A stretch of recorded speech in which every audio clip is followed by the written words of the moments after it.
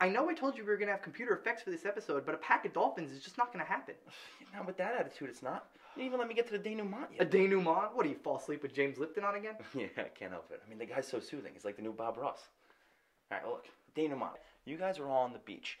Boom! Crack of thunder and lightning. Cue this guy, okay? I'm talking horseback. Shirt off, sweaty, jacked, some sort of chainmail type armor on me, battle axe in hand, goatee, tan as shit. Obviously. Okay, I'm here to save the day. From what? Our guest comic? Miles, am I gonna have to be a tough ass on you? Shut up!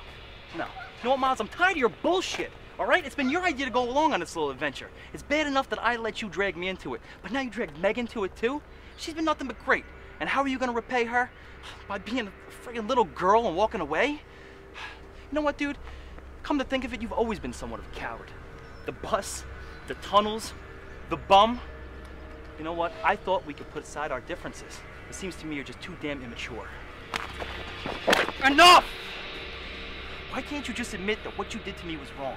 Sending me down there in the cellar? Compared to everything you put me through, that day doesn't even come close to it! You're wrong and you know it, Miles. Now you just don't want to regret something else for the rest of your life, do you? Are you sure this kid you got, your cousin, is what I'm looking for over here? Sal, when have I ever let you down and recommended an employee to you? How about the past 7 people? They didn't even last a month. What now, every time someone fucks up in here, now that's my fault, it's gonna be on me? Well, it is when you tell me, Sal, you gotta hire this kid. I mean, you recommended them.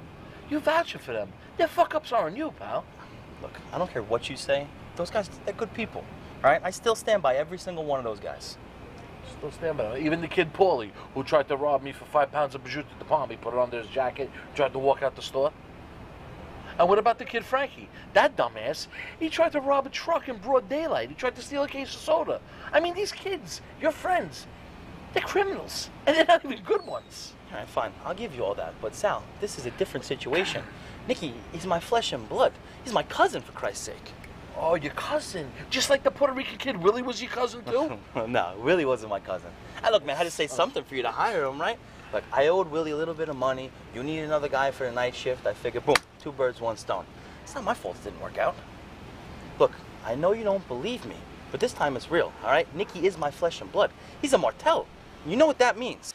Yeah, he ain't gonna do shit and act like he owns the place. No, asshole, it means you're getting the best. It means you're getting someone with a passion for the job. See, Sal, when you hire a Martel, you get excellence.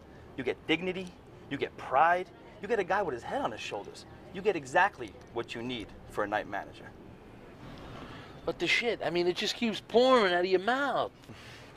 You never give me an ounce of credit in this damn place. I mean, I helped you build this thing from the ground up with my bare hands, for crying out loud. What are you talking about? This place has been here since 1956. You know what I mean. This place was a shithole before I got here, all right?